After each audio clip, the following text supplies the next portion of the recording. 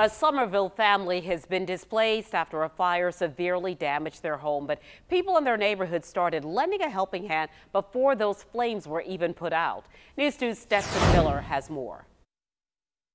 A fire in the Weatherstone subdivision destroyed one home and damaged two others. Thankfully, no one was hurt, but one of the families I spoke with today said they are still feeling grateful after receiving a tremendous amount of support from this neighborhood.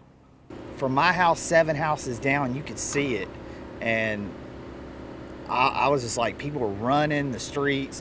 It was so hot that you could feel it. It was like an oven, 100 yards away from it. A tragic fire in Summerville on Wednesday brought out the best in the Weatherstone subdivision community. Before it was even put out, neighbors came out to help the families affected. In a short period of time, the firemen and stuff were still here when we gave the family a large bundle of money and a stack of gift cards and some clothing. The Summerville Fire Department responded to a call about the fire on Delafield Drive around 5:20 p.m. When they got there, it took about 50 minutes to get the fire under control. About 90% of the roof was destroyed and the home severely damaged. 3 boys and 1 dog got out unharmed. 2 other neighboring homes both had heat damage.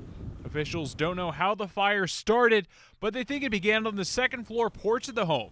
They are still investigating. While the family did not want to go on camera, they said they are doing well and are staying in a hotel for now. They're happy to all be okay and are thrilled with the outreach from the community. It's just what you do. Right. This is what America is supposed to be like. This is what neighbors do to help neighbors. In Summerville, Stetson Miller, Count On 2.